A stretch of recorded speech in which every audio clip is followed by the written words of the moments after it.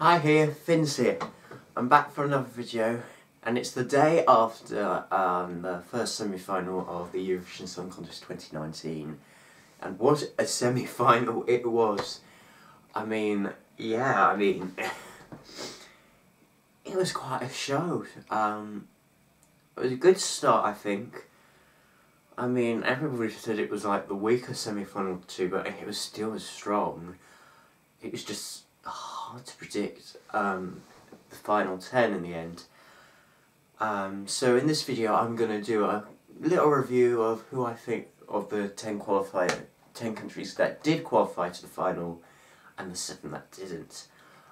So first off, the 10 countries that did qualify last night were Greece, Belarus, Serbia, Cyprus, Estonia, the Czech Republic, Australia, Iceland, San Marino, and Slovenia. That means the 7 countries that didn't qualify to the final were Montenegro, Poland, Finland, Hungary, Belgium, Georgia, and Portugal. I'm going to quickly go through the 10 countries that did make it semi-final. Sorry, is my camera a bit wobbly? I don't know why. Sorry. Or it might be just this bad. I don't know. Anyway, so the 10 countries did go through. Greece got through. I was happy for that. That was obvious to me that was going to go through. Very happy for Katerina. Belarus made it. I did not predict that, but I'm very happy for Zena to qualify. I thought it was a Polish pop song, and yeah, it was really good. And a lot of people were doubting her to qualify, even me. But I'm happy she did, because I really thought Cyprus would cancel out Belarus, but no, they both made it. I was happy for Zena. You're gonna like it. It's a catchy song, and I was really happy it qualified. So well done to Zena and Belarus. Don't usually qualify Belarus, so I'm happy they did tonight. Last night. Who else? Who came next? Serbia. Oh, I'm happy for Nirvana. Didn't qualify in 2013, but finally getting her moment to perform in a grand final this year. I'm really happy for her. Deserves to go through. I'm just really happy, and I think she's better style than she wore in 2013. She's not going to win Barbara Drex this year, so that's nice to see. Cyprus made it. Obviously, for me, I think Cyprus, that was always going to qualify, but it was a great opening to the show. Yeah, but well done, Cyprus. Estonia made it. That's another one I did not predict to be in the final. I knew both Finland and Estonia weren't both going to qualify. I thought Finland might, because they had more of a message behind the song, but Estonia made it instead, which I'm happy about. I just didn't predict it to go through. But yes, he did make it. I'm very happy for Victor Crone making it from Estonia. I thought, yeah, it was good. Probably not the best vocals in the competition, but I'm happy it got through, so well done to Estonia. The Czech Republic made it. Oh, by the way, Estonia making it means I was really worried we were going to have a Baltic wipeout if Estonia wasn't going to make it. But they did, so we're not going to have a Baltic wipeout this year. Czech Republic made it. I was really happy for Lake Malawi from the Czech Republic. Oh, I was really hoping them to qualify, and they did. I was really pleased, really happy.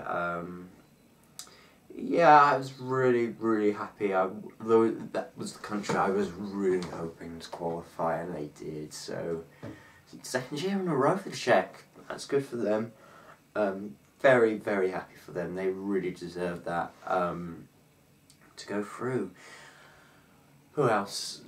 Oh, Australia. That was always going to go through. That was out of the world. That was the Australian performance. Just out of the world, out of this world, I should say.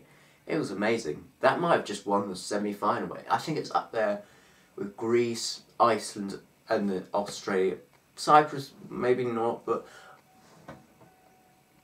Cyprus might have been top 5. But I think Australia got a good chance of winning. It's just who has got a good chance of winning the whole thing, really. That's the question. So yeah, they made it. Iceland made it. First time in 5 years they qualified to the final. So well done, Hatari. I mean, I just love their reaction. Just them when they found out that they were through. It's just like, thank you. Like, it's just, just didn't care.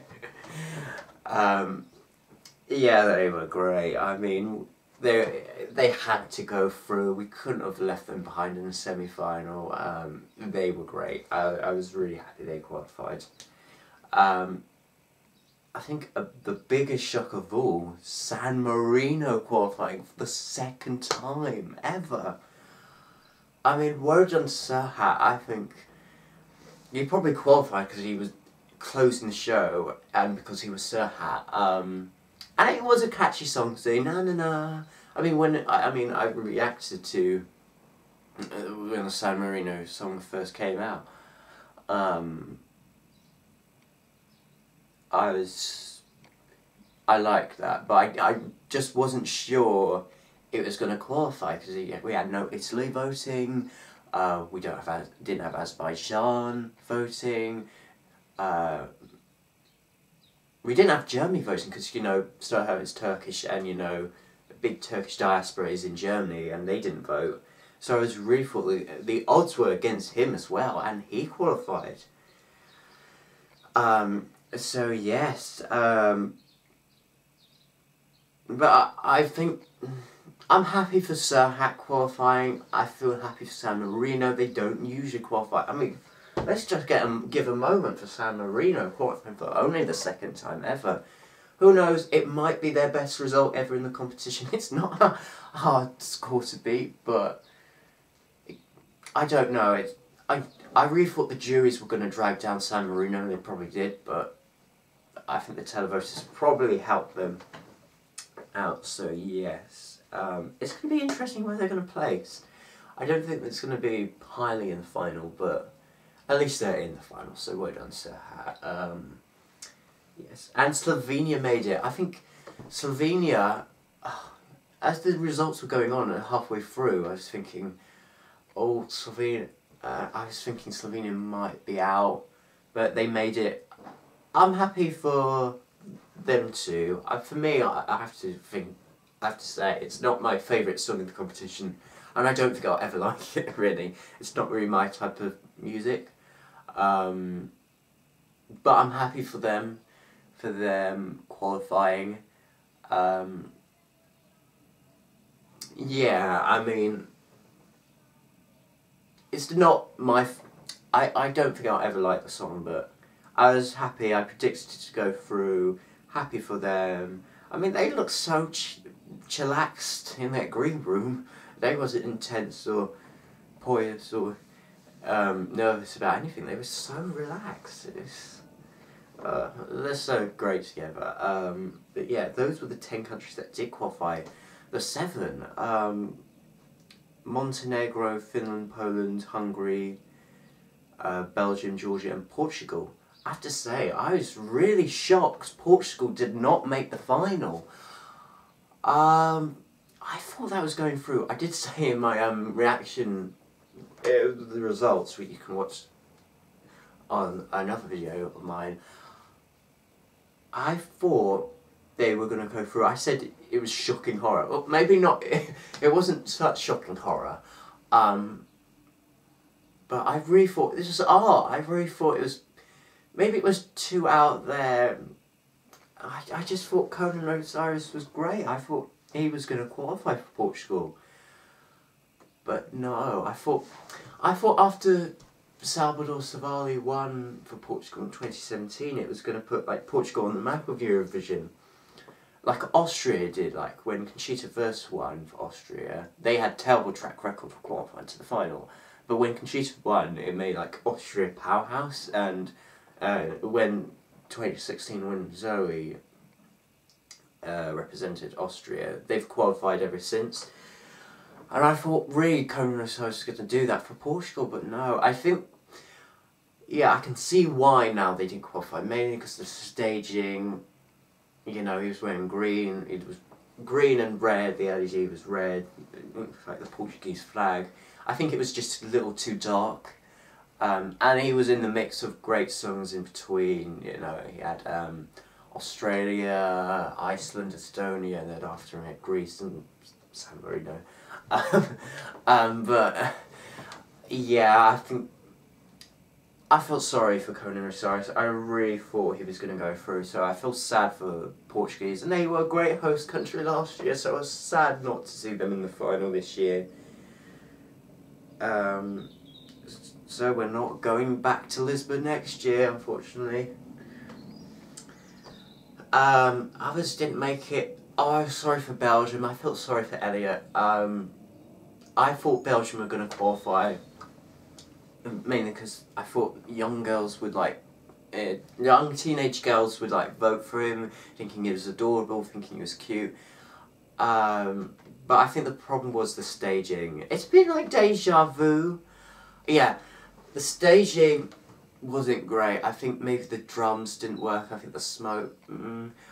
I think what he was wearing wasn't great. Yeah, it's a bit like deja vu for Belgium, because last year the staging let them down with Senate, and we thought they were going to qualify and they didn't.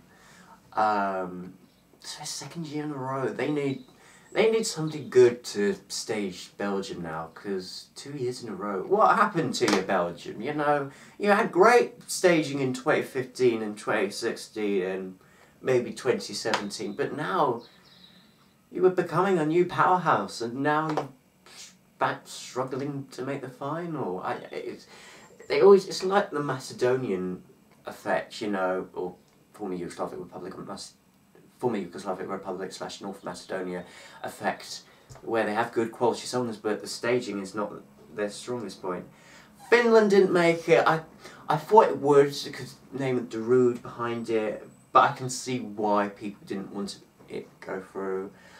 I think the staging, they should have kept the box. You know, most of these performances that didn't qualify were down to staging. You know, Montenegro were let down by staging, Finland was let down by staging. Poland, yes and no, the staging wasn't. Hungary, kind of let down by staging. Belgium were let down by staging. Portugal were let by staging. It was really, I mean, Georgia that had good staging and didn't qualify. Yeah. I felt sorry for Finland though, because, you know, because one of their biggest names, Darude from Finland, representing Finland at Eurovision and didn't qualify to the final. I felt sorry for Finland, because who can they send now? I felt sorry, but they should have kept the box, I think, yeah. Montenegro didn't qualify, no surprise. I mean, it was a guilty pleasure of mine, but the staging, I have to be honest, even I liked the song, but it was a complete mess. Georgia didn't qualify, not a surprise. I think not many people, I don't think it was a mainstream sound. Poland didn't make it for a second year in a row. Yeah, I mean, maybe it was just not the type of music people listen to. Hungary didn't make it for the first time in a decade, and by returnee, Hungary, usually a strong powerhouse at Eurovision, but did not make the final. I think maybe the song was just not impactful enough, but yeah, Hungary is out, and I actually predicted, I said, if there ever is a year Hungary did not make the final, it would be this year, and I got it right. Anyway, that's my review of semi-final 1. Semi-final 2, just kill me now. We're going to lose somebody great, I know it. Comment down below what you thought of the semi-final 1 results last night, and you can like and subscribe to this video as well. Thank you so much for watching. Shalom and goodbye.